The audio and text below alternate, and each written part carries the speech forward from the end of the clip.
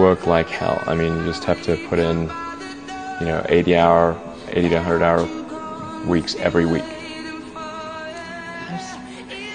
And then That's a lot of work. all those things improve the odds of success. Okay. I mean, if other people are putting in 40-hour work weeks and you're putting in 100-hour work weeks, then even if you're doing the same thing, you know that in 1 year you will achieve what they achieve. You will achieve in 4 months what it takes them a year to achieve. Work like hell. I mean, you just have to put in, 80 to 100 hour weeks every week. And then That's a lot of work. all those things improve the odds of success. Okay.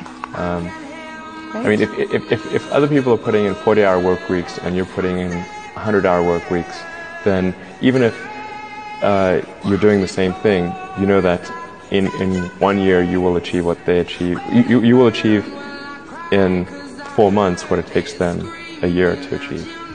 Work like hell. I mean, you just have to put in, 80 to 100 hour weeks every week.